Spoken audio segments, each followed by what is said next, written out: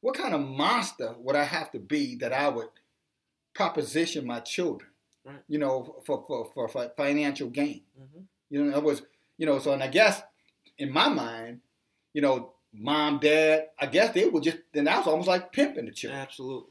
You follow me? Absolutely. I can't see, to me, that's a direct line. You know what I'm saying? I see the parallel there. Absolutely. So, I couldn't imagine what kind of parents you would have to be. Mm-hmm. Yet, when you think about the situation with R.Kelly, mm-hmm. you know, it appears mm-hmm. that a lot of these underage girls' parents, you know what I'm saying, Absolutely. knew that they were spending time with this adult male. Mm-hmm. And you were saying some other things about, you know, what you saying that they were rooms that they couldn't go into or something like that? Yeah, certain rooms, mm-hmm. they couldn't call him by his name, all type of stuff. But what's interesting is the whole Aaliyah and R. Kelly being married. Like this girl was like 14, 15 years old. They got married. They had to have some type of parental consent. Yes. So you gave your daughter life away so she could be a star? Yeah. Sad. It really is sad. And unfortunately, we see it going on time and time and time Absolutely. again.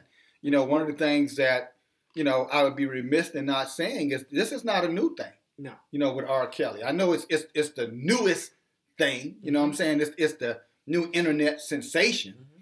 But I remember Elvis Presley with Priscilla Presley. I remember him, you know, interacting with her when she was about 13 years old. And I remember him moving her into his mansion, Graceland. She could have been more than about 14 or 15 years old, living in there with a grown man. And then the same thing with another artist back in the day, name was Jerry Lee Lewis. You know what I'm saying? These were white males, by the way, just for the record. You know, and Jerry Lee Lewis not only, you know, was with a 13-year-old girl, you know what I'm saying, and married a 13-year-old girl, but the 13-year-old girl was his cousin. You know what I'm saying? So this kind of behavior is a continuum in terms of where are the adults? Where are the people responsible? You know what I'm saying? And like you said, Jonathan, at what point do we hold not only the perpetrator, talking about the male involved in this, since we're talking about males, but what about the parents? Yeah. I mean, should they not be held accountable equally? Yeah, absolutely. Absolutely, because they know what's going on. Yeah, I mean, if you don't know what's going on, then you're still responsible. Absolutely. You follow me? Because it's your responsibility. Who doesn't know what a 13, 14, 15-year-old child is? Right. Especially a female child. Right. You have no idea where she is. Right. So, you know, and I didn't watch the documentaries. Sounds like you watched one. I just seen one. Yeah. But just based off of what I hear and what I understand, that, you know, these women, you know, and because they hadn't said anything about the fathers, so I don't know where the fathers were, and this ain't about the fathers anyway.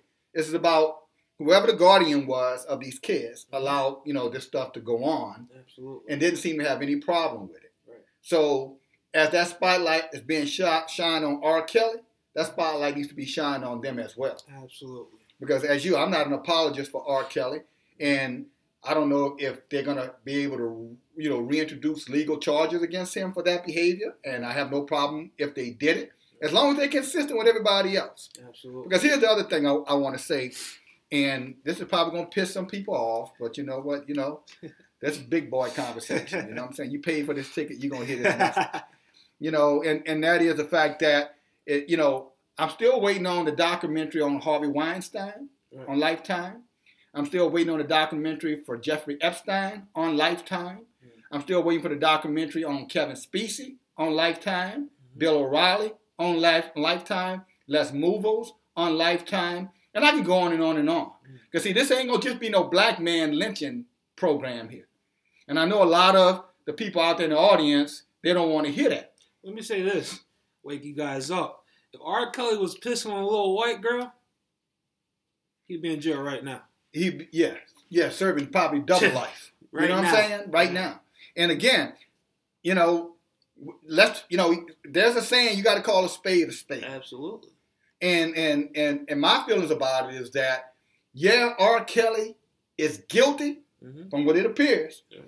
And I don't know how he got off the first time. And if they retry him again, I hope he doesn't get off this time. Payoff. That's what we're talking about, the parenting.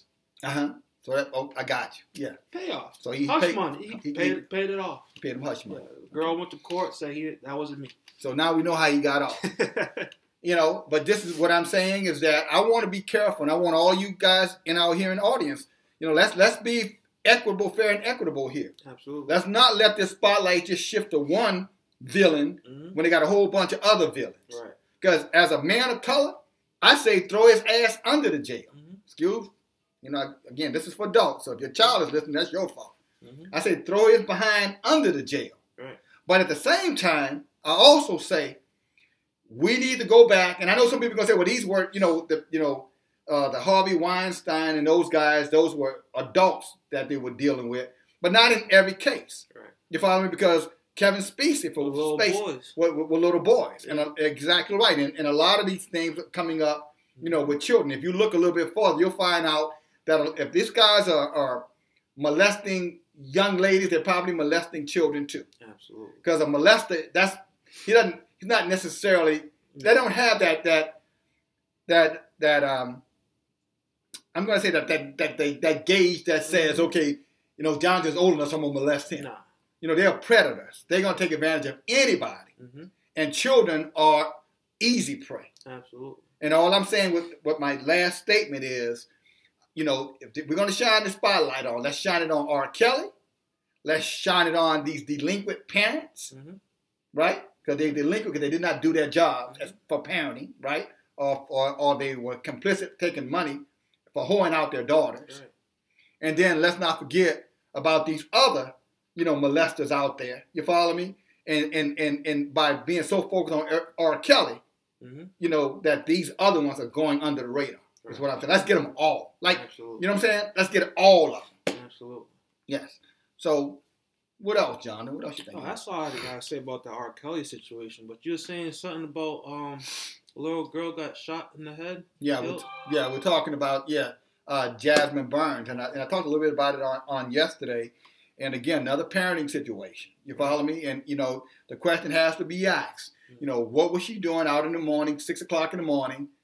Now she was the original story, as we all heard. Was that she was on her way to a convenience store, something in her neighborhood, and this white guy in a pickup truck pulled up alongside of her and shot up in the car. And now we find out that that's not who was arrested. Right. And based off of the confession of these two black men that they arrested, and based on the fact that one of them is a Facebook friend of hers. And if you go back and look that up, you can look at this guy and see this guy is kind of gangster looking. This guy looks like he's he's a thug. He's selling drugs. And the story now has shifted to the fact that, the mother may have been out there doing a drug buy. And it was a drug buy going awry. Sounded like maybe she was trying to rip him off. And, irresponsible bastards that they were, both of them, shot in the car, knowing there were kids inside of the car. And now, again, a 7-year-old child, is, dead and gone because of irresponsible parenting again. You follow me? And as I stated on yesterday, I'm of the opinion when something like that happens, I'm sure right now they got to, and I think they need to let the legal system do what it needs to do in terms of taking these guys, to court and, and making sure all their ducks are in a row and making sure they got the right people here. And once they have, been convicted, tried and convicted, then I think they need to go back to her. You follow me? And now she needs to be tried. You know what I'm saying? For negligent homicide, in my opinion, for poor parenting. And I'm gonna say this to you guys, and some of you guys, know my, some things I've shared before. I've been very transparent about things that have happened in my family. And my youngest sister, if you remember, behind drugs, allowed her 6-month-old, my little niece, precious little niece, to get her skull broken. Right. Because my sister was more concerned about being high and on drugs. And she went to jail, my sister, for negligent homicide. I think she probably should have got more time. The judge said he would have given her more time, but he couldn't validate how it actually happened. So all he could go was that it was through her neglect that her daughter died, my niece. and she ended up serving 5 years in prison, full 5 years in prison. So, and I had no problem with that, personally. And I still don't have a problem with that today. So I'm not being biased in what I'm saying here. But I think as we kind of wrap it back around, whether it's, you know, this idiot, you know, on national news, you know, calling, you know, someone that is highly regarded as Dr. Martin Luther King Jr., you know, a coon. It's ridiculous. And where did he get that from? You follow me? And he has kids, by the way, because there's an interview with him and his wife. He has 2 little girls. I think one in kindergarten, one in first grade. And surely they must, you know, if his parents taught it to him, why would I not believe he's not going to teach it to his children? Absolutely. And I know people, maybe his parents didn't. Well, whoever taught it to him then. Right. At the end of the day, he's using those kind of, you know, racist slang terms for no other reason outside of bigotry, which is passed down again from generation to generation to generation. Absolutely. So all this stuff about, you know, looking in the past and that, you know, this race thing is just something that's being made up to divide everybody. And, well, explain that. Y'all saw the video. You know, somebody explain it to me. Because I didn't put those words in his mouth. Right. I didn't. And did you put them in his mouth, Jonathan? No. Those words came out of his mouth. Right. And it's interesting, in you know, in this interview that and you can find it. Go look it up if you care to know. He's there. They're trying to defend it. You know, well, you know, they took it out of context. How do I take you calling Martin Luther King, Martin Luther Coon out of context? You don't take that out of context. You can't. You can't. You know, it'd been better if he just said, you know what? I need to go get some race, you know, bigot, trailer trash, counseling. You know what I'm saying? Right. And cleanse my soul of my wickedness. Right. Then sitting there trying to deny it. Right. Or trying to pretend like somehow or another he's the victim. Right. You're not a victim. You're not a victim. You said it. You own it. You're an adult. And what's really scary is as a parent, that's his mindset. So what do you think he's probably teaching his little girls? The exact same thing. And that goes back to those who released R.Kelly, or released their daughters to the predator, R.Kelly, as well as these other predators that I mentioned. It goes back to the predator of the mother of Jasmine Burns, you know what I'm saying? Who would rather risk her children's life, because she had 3 girls in that car, to get high. You follow me?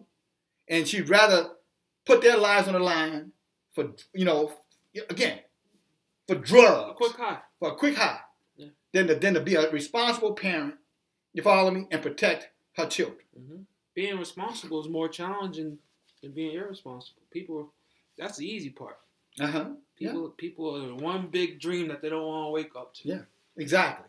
And again, and all these are, just think about it, there's a connection there, poor behavior. Just poor, irresponsible behavior from individuals who, if you're not going to take care of that child, if you don't want to have a child, then, you know, there's all kind of ways not to get yourself impregnated. Most people don't even want to have children. They're having their children for a paycheck, whether it's food stamps, housing. I know people that, when they know that food stamps about to get cut off, oh, I'm pregnant again. Yeah. Well, you know what? There's something special coming for them because they're talking about ending food stamps and SNAP, EBT and SNAP. As a matter of fact, with this government shutdown, you know, I think they're going to get it for next month. But if the government doesn't do something after that, it's gone. So, you know, so that trick, the horse and pony show about to end. Which is good. It is good. If you have a child, you bring a child into this earth, you need to be responsible. You're dang all right. You need to be responsible. And you need to train it up the right way. Exactly. Train it up. It's your responsibility to train it up. Not the school, not the government, you know what I'm saying? Not the job. That is your responsibility to train up your child. Absolutely. And if that child turns out to be anything other than what you put into them, I mean, if you put bad behavior in there or you're irresponsible with your behavior, you're as responsible as that child is if that child grows up to be like, oh, you know, R.Kelly, or the Jeremy Capel guy. You follow me? Exactly. Just wicked, wicked, wicked. Absolutely. Well, brother, as always. There you have it. There you have it.